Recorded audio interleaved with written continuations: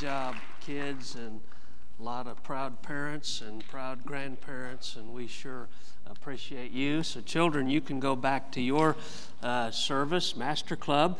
I was trying to just do some computations in my mind. I think on an average Sunday morning here, when you take into consideration our children's ministry on this property, our children's ministry to the bus children, and then our children's ministry to the Spanish children, we have somewhere between 250 and 300 different kids, children that we have the opportunity and privilege to minister to, and that's a wonderful thing, and we appreciate that. Let's, teenagers, you can go to your service, and then we're going to be in Matthew chapter 9.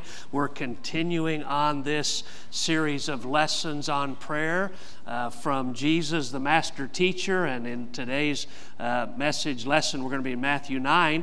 I do want to tell you, we just talked about last week, expectancy, expecting God to answer our prayer. And last Sunday morning, this is very interesting. And Carolyn Williams' daughter and son-in-law were here from California, and he is a pilot in the Air Force, and they were here for a visit. And on the way out Sunday morning, handed me a prayer request. And it was a very personal request about children. They'd been praying about having children, being able to, or being able to adopt. And just everywhere they turned, it was being thwarted, and they weren't able to have children. And then, so I took the prayer request. They had been praying, obviously. On the tail end, I prayed, shared with a few people to pray, and God answered their prayer. Just, I think, was it Tuesday, Tanya? You showed me the text that Carolyn is flying out there, but on Monday, I think they found out that there was a baby born, and they were the parents that were chosen, and so they have that opportunity. It's not certainly a done deal, but Carolyn Collins had a picture of that beautiful little baby and the proud possible parents. Let's continue to pray and really expect God to answer prayer. He wants to answer our prayer, and that's just His nature. And so look at Matthew 9 and verse 36, kind of a different, interesting subject for when we pray, but a little bit different than what we have seen. Look at Matthew 9 and verse 36. But when He, that's being the Lord Jesus, saw the multitudes, He was moved with compassion on them. And so He was moved in His spirit, in His heart, and the reason was because they fainted, they were weary, they were scattered abroad, they didn't have, and the ultimate, they didn't have any spiritual leadership, they didn't have any guidance, they were scattered abroad as sheep having no shepherd. In verse 37, then saith He unto His disciples. By the way, everything was always a teaching opportunity for the Lord Jesus. He took this opportunity of being up on a hillside, looking down into the valley and seeing those people down, just going about their business. Some of them probably not even realizing their spiritual need, and yet He took that as an opportunity to teach the disciples. He said to them, the harvest truly is plenteous. And that was true in His day, and that's true in our day. And He was not talking about the harvest out on the farms or in the fields. He was talking about the Lord's vineyard, the Lord's field, and He was talking about the people that need the Lord. And He said the harvest truly is plenteous, but the laborers are few. And then verse 38, He tells us how that relates to our prayer. He said, pray ye therefore. And He used the word therefore, referring back to verse 37, the fact that the harvest truly is plenteous, and yet there just aren't enough laborers to get the harvest in. I don't know. I grew up in Iowa, and I did not grow up on a farm for a season. We lived kind of outside of town. but just the proximity, just being there in a farming area, in a farming community, you got the understanding from friends and people that did live on farms that there were certain seasons where it was all hands on deck. I mean, they needed everybody to help to get the harvest in, and uncles and cousins and neighbors, and everybody had to pitch in if they were going to have enough laborers to get the harvest in. And that's the similar thought that the Lord Jesus is teaching here. He said, "Pray ye therefore the Lord of the harvest, that he will send forth laborers into his harvest." And I like that. I think that's something that he is teaching us for which to pray. Now in chapter 10, Jesus is going to send out the 12 disciples, but before he does, he had one more lesson to teach them here at the end of chapter 9. And I like it because the first thing we see in verse 36, he gives us a little bit of an order of things. It says, "But when he saw the multitudes." And so the first thing that happens is Jesus looked out over the valley and saw the people by the thousands that needed a Savior. So he saw. And then the second thing that happened was he was moved with compassion on them. And I want you to see the power that is in seeing. And when we're seeing the right things, we'll feel the right way. And when we're seeing the wrong things, we'll feel, and a lot of times, the wrong way. And here Jesus saw the need, and it caused him to have a heart of compassion. I was thinking of the old saying, out of sight, out of mind.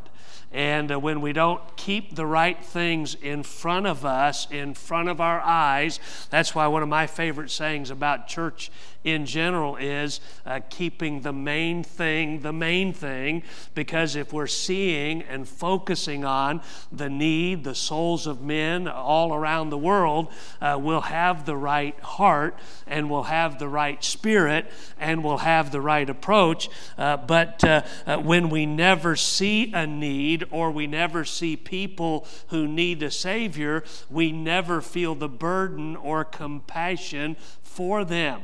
And we need to make sure we're seeing the right things so that the right feelings will follow. That's why it's important that we bring missionaries through. It's important that we get to see them and hear from them. It's important, I think Sunday night service with Brother Salazar, just hearing from a different perspective and hearing from a different viewpoint, and how important that is. We need to, you say, "Preacher, I just don't have a burden for the lost. I just don't have that heart, that compassion and burden that I ought to feel." And I would tell you this, that we need to get out, and we need to go out where they are, and we need to see the needs that they have. I would encourage you to go out with a bus captain one day. Now, some of them are going out on Tuesday nights, and then still others are going out on Saturday morning. I would tell you to go out with Brother Morrissey, our youth pastor, and go and visit in areas where teenagers live and have needs, and just see their circumstances and their spiritual condition, and see if that seeing that need doesn't make a difference in your heart and your compassion toward them. And I think we'll be moved like Jesus was moved with compassion. Now, I like that word "moved" because it has an emotional aspect to it, but it also has an action aspect to it. Jesus was moved with compassion. It means that he was motivated, or he was inspired, or it moved him. It touched his heart to see the multitudes wandering aimlessly with no direction and with no spiritual guidance. The need that he saw moved him to not just feel sorry for him. Though there was that emotional component, it also moved him to action. it didn't cause him just to feel sorry for them. It also caused him to do something about it, to feel the responsibility to get involved and to have a part in the solution. And so the Bible says that when he saw the multitudes, he felt for them, but he also did something about what he saw. It moved him to the point that he gathered his disciples together and told them and taught them the lesson in verses 37 and verse 38. So we're going to pray here in just a minute, and then we're going to kind of examine this, how this relates to our prayer life, why it's important that we pray the Lord of the harvest, that he will send forth laborers into his harvest, not just here at Lighthouse Baptist Church, but all around our country and all around the world. Laborers are needed, and he will send them in response to our prayer. Now, before we do, though, let's all just ask ourselves a little question. What is it that moves me? And maybe ask ourselves the question, when was the last time I was really moved toward the lost, or toward a family that was unsaved, or maybe a coworker or a family member who needed the Lord? And if it's been a long time, we need to ask the Lord to burden our hearts, and we need to get out and see the plight of the people that he had come to seek and to save. And so let's pray, and then we'll get back right to verse 37 and begin there. Father, we ask you to bless tonight. Lord, we've been blessed by the children singing about the joy and the happiness that we can have as we're obedient to thee. And Lord, we thank you for that. We thank you for, Lord, their hearts, their spirit, their childlike faith, and their enthusiasm about the things of God. We thank you for their resilience, and how, Lord, in so many ways, you point us to the child to learn. And so, Lord, we pray that we, the adults in their lives, will do the work and the job that we need to be the parents, the leaders, the examples, the helpers in their lives. And we pray that you'll bless tonight. Help us to learn just another little nugget in our prayer lessons, and we'll thank you for it in Jesus' name. Amen. Amen. The first thing we see in verse 37 was he told the disciples about the problem. Now, sometimes we can see a problem but not recognize it as a problem. And so the Lord Jesus, and oftentimes that was the case with the disciples, they would see the same thing the Lord Jesus was seeing and look at the same thing he was looking at, but they would not understand it. They would not process it the way he did. And so he wanted to show them that there was a problem here, and there's a problem in our day. But he said the problem isn't with the harvest. He said, guys, the harvest truly is plenteous. He said there are people everywhere, people who need the Lord everywhere, and they are wandering today like sheep having no shepherd, just like they were in Jesus' day, and they're wandering all around us as we drive. Let's try to practice as we drive around town, not seeing people in the sense of they're just people going about their business in their day, but let's try to view them as souls, living souls, for whom the Lord Jesus Christ came and died on the cross, and whom he loves. And let's try to view them that way. And as we go about our day, we'll also see the fields are white unto harvest. But all around the world, I think right at 6 billion people in the world, and the vast majority of them are in need of a Savior, the Lord Jesus Christ, and so the harvest truly is plenteous. And in another passage, Jesus said, "The fields are white unto harvest." And that is a picture of the wheat grain, the stalk of wheat when they're ripe and ready to be harvested. You'd look across that field and you'd see the white or the whiter tops there. And some commentaries I read said that it could mean the turbans over in the Middle East, which is where Israel and where this took place, and the white clothing because of the heat and the sun. And so as they looked out over the valley, they saw those and said the fields are white unto harvest. In any case, he was teaching them the harvest is ready. He was teaching them that the need is great. He was teaching them that the harvest is white, and it's still white in our day. So the problem is not the harvest. The problem is that the laborers are few. And that's what he said. Look there again in verse 37. The harvest truly is plenteous, but the laborers are few. Pray ye therefore the Lord of the harvest that he will send forth laborers into his harvest. And so now we can understand that, can't we? The average church doesn't have enough people to help reap the harvest. The average church doesn't have enough Sunday school teachers to be able to meet all the needs that there are among the church, let alone reach out to new people coming in. And that's why as a church we've always tried to not just be ready for those that are here now, but we've always tried to be ready and prepared for God to send us more. Why would he send more if we're not ready to handle and minister to and teach and love and help the ones that are here now? And so, but the average church doesn't have a full choir. The average church can't run buses because of not having drivers or workers. And the answer is because the laborers are few. That's why there's not enough missionaries going to the field, even to replace the ones that are coming off the field.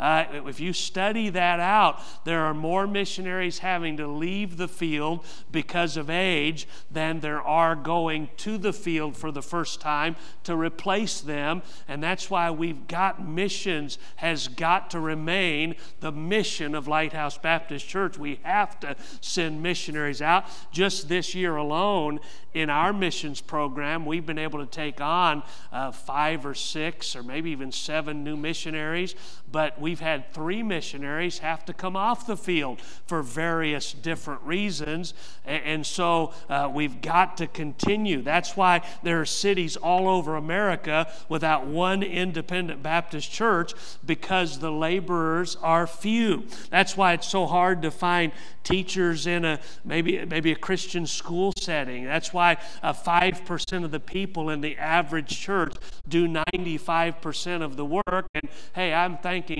God that's not the statistics here historically, and we thank the Lord for that. Since we've split the bus routes onto Wednesday and Sunday, they've been bringing consistently about 50 more children to church than before, and there's really no limit. We've got the space, we've got, there is a limit. There is a limit to how many we can bring, and that limit is the laborers are few. That limit is, if we're going to run another bus, we've got to have another bus driver. We've got to have more Sunday school teachers, and we've got to realize the problem is not that there aren't people that want to get saved or that will get saved or certainly that need to get saved. The problem is that with the laborers are few. And so we see the problem. The harvest, by the way, in church ministry, we will never get to the point, no church will ever get to the point where we have enough laborers or too many laborers for the ministry. That's just the nature of it. The more laborers we can mobilize and train and send out into the work here and abroad, there's just that much more need, and so we'll never get to that point. But we see the problem. The harvest is plenteous, but there aren't enough laborers, so what are we going to do about that problem? And that was the lesson that Jesus is teaching the disciples. Now, so often we just don't have the right approach. We just don't have the spiritual approach. So often we try to fix spiritual problems with physical solutions. And so ministry leaders that need workers, what do? Do we cut back the outreach? I like Brother Jason is going to take over our outreach for our anniversary coming up and then beyond. And he was talking to me about next year and talking about getting a big map of the city and trying to knock on 100,000 different homes and families that live in those homes over the next year in 2020. And I reminded him Acts 2020, the Bible talks about every door, knocking on every door that the Apostle Paul mentioned there in Acts 20:20. But that's the approach. It's not scale back. It's we need to pray and enable and empower and energize and engage more laborers to meet the need that we have. So often we scale back the ministry instead. So often we ignore the problem and hope it goes away. Often, one of my pet peeves as a pastor is when we have a lack of teachers, and we will from time to time, and sometimes it's just a one Sunday thing when several people are out of town. But one of my pet peeves is combining classes because we don't have enough teachers. I feel like that's going backwards, and we're not having the laborers and the workers that we need to minister in the appropriate way. And too often that's our approach. But that's never the Lord's approach. Even after Jesus taught them this lesson in Matthew 9, we look 5 chapters later in Matthew 14, and there's a similar problem. In fact, go there. Look to Matthew 14. We're going to come back here to Matthew 9 and really dive into the verse 38. Pray ye therefore the Lord of the harvest. But I just want you to see the Lord is very clear what the problem is. It's not the harvest. It's truly plenteous. In fact, the fields are white unto harvest. The problem is our labor pool, the soul winners, the teachers, the believers who are surrendered to the will of God and engaged in the work of God.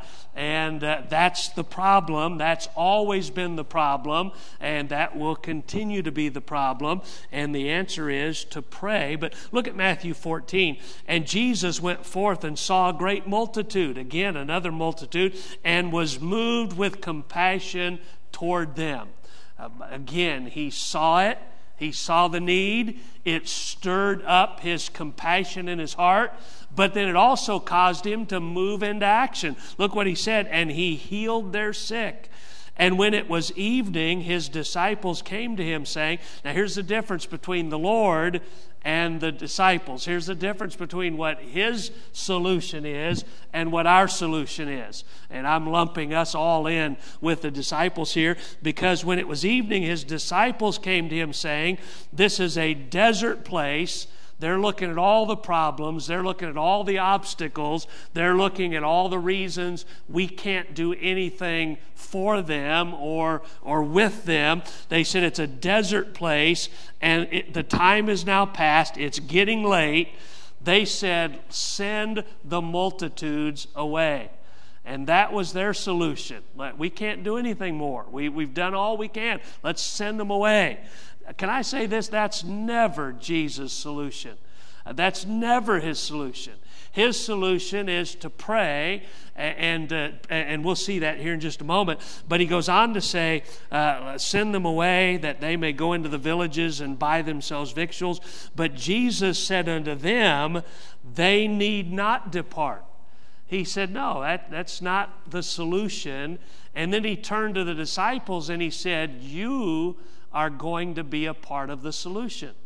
He said, you letting me use you is going to be a part of the solution. Look what he said. He said, they need not depart, give ye them to eat. And so the disciples said, look, we have no solution but to send them away.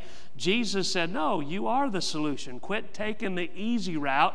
Quit taking the convenient path, and you surrender yourself to be a part of the solution. This is the feeding of the 5,000, and we have a similar problem. Multitudes of people, all of them had problems.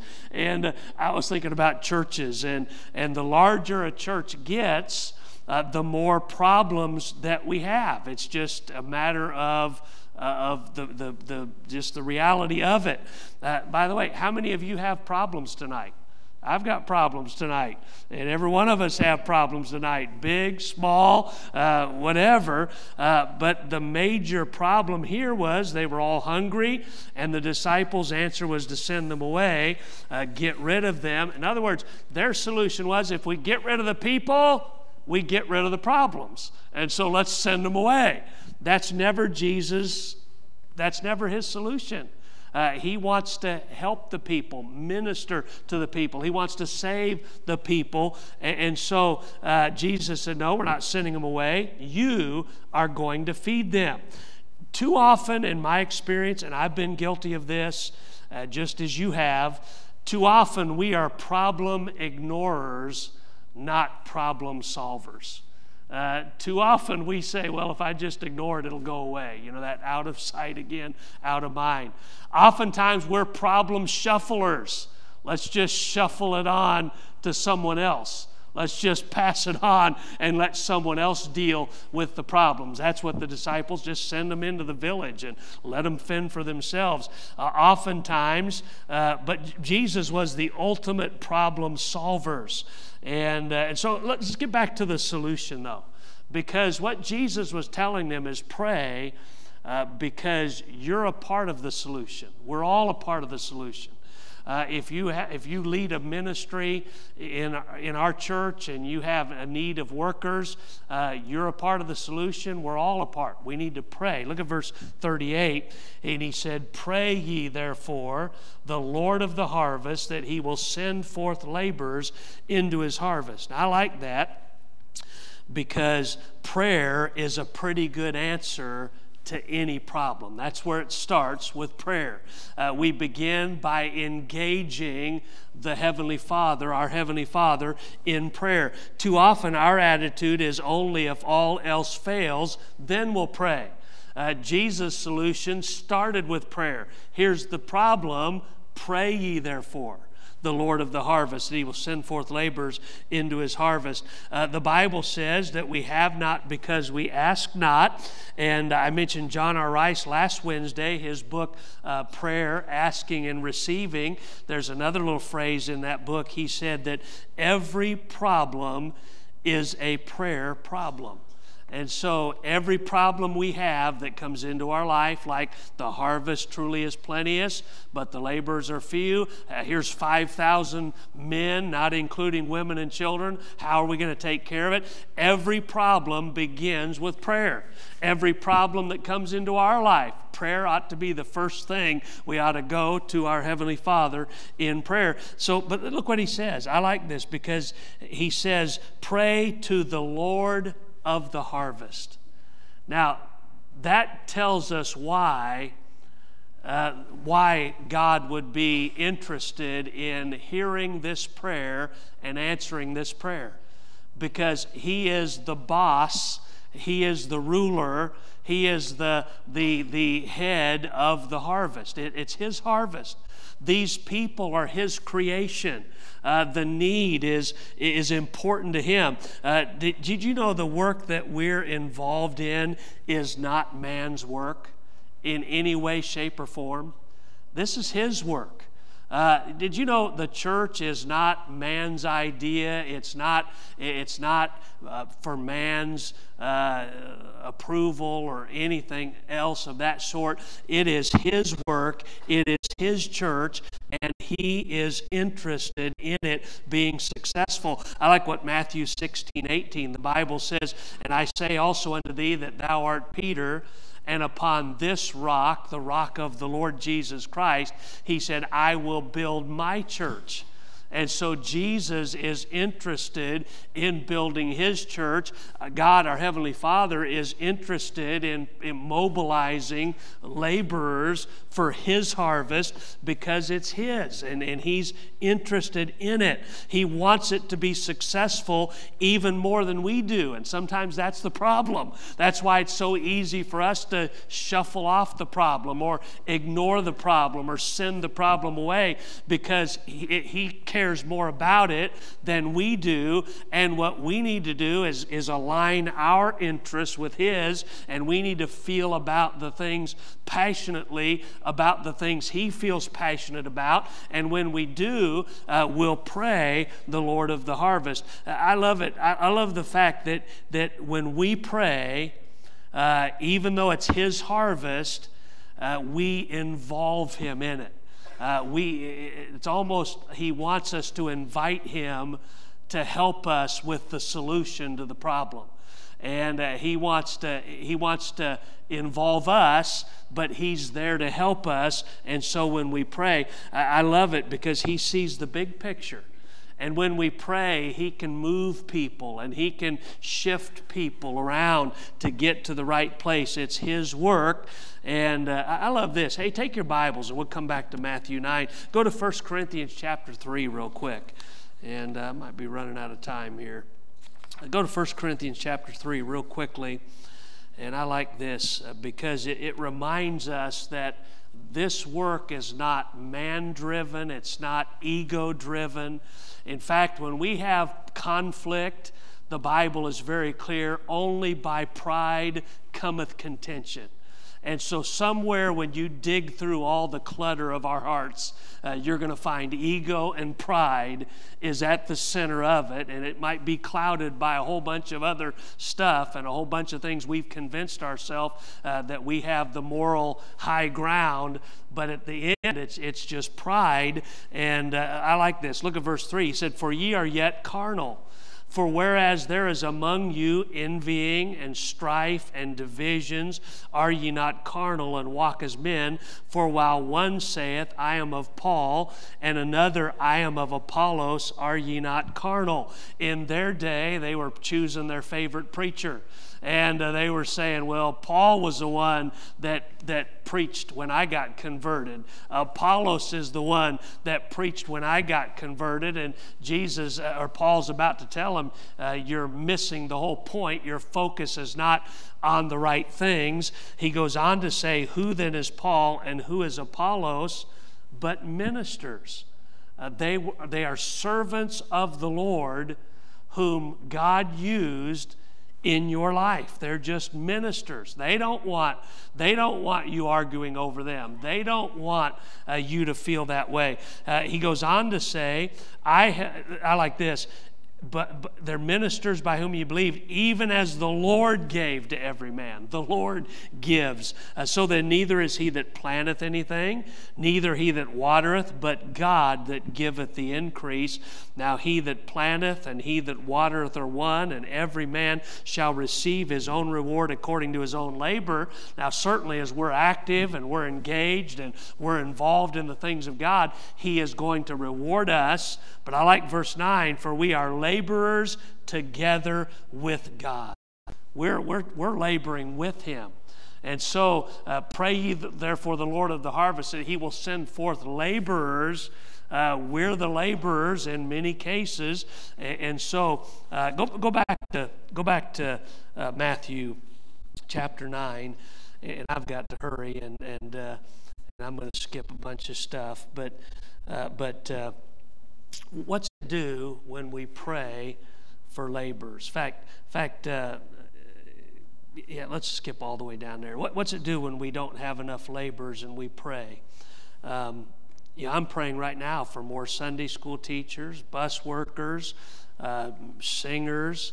I'm praying right now for more adult Bible teachers, for God to raise up lay leaders in our church ministry, not because we're not functioning effectively now, but because we need to be able to have more ability to minister to more that need the Lord, and so we're praying about those things. And I'm finding that when we pray for laborers, God does some interesting things. When we pray for laborers, several things happen. Number one, we're spending time with the Lord of harvest. And that's what He wants us to do. He wants us to spend time with Him in prayer.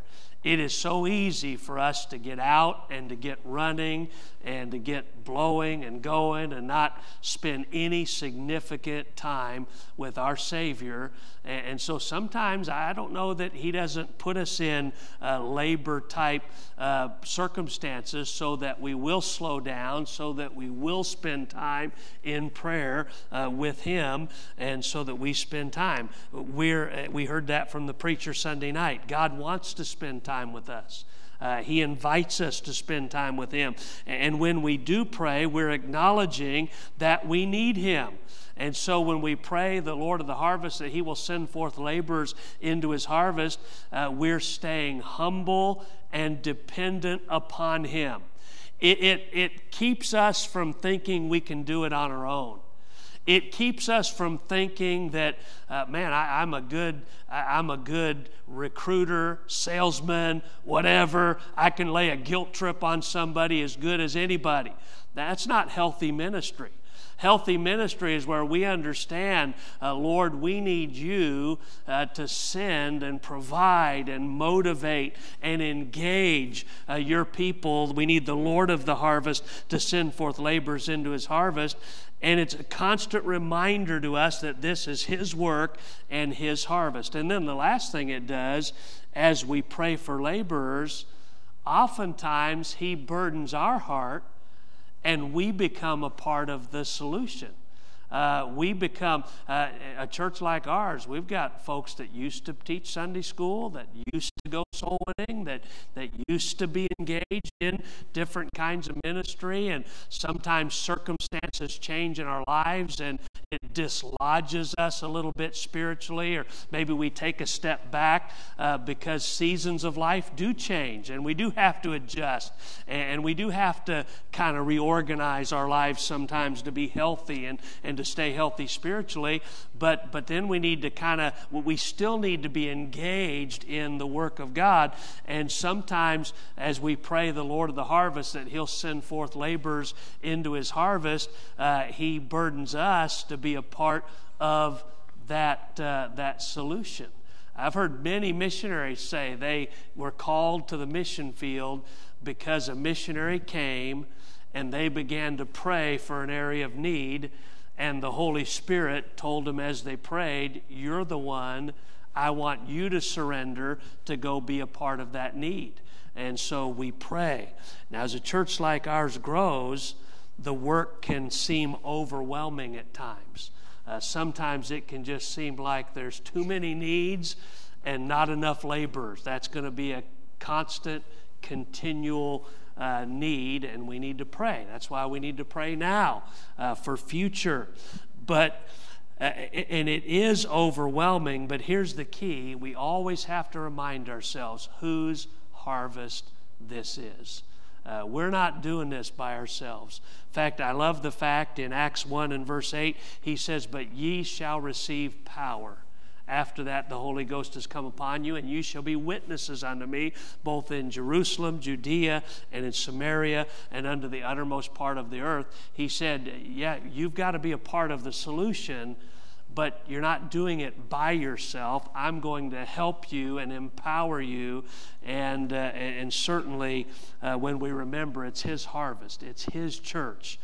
He's in control. He's in charge. Sometimes things take a curve or things go a different direction, and it's always good to step back and just say, Lord, whatever your will is, we want you to lead. And so it's a wonderful thing. And so I just want to challenge us tonight. Let's pray, ye therefore, the Lord of the harvest, that he'll send forth laborers into his harvest all around the world. We've got a dozen or so young people in different Bible colleges. Well, let's pray that God will raise them up and send them out. And we've got different staff that through the years and want to bring on other staff that as a church we can send out to pastor and start churches and plant churches. Let's pray that way.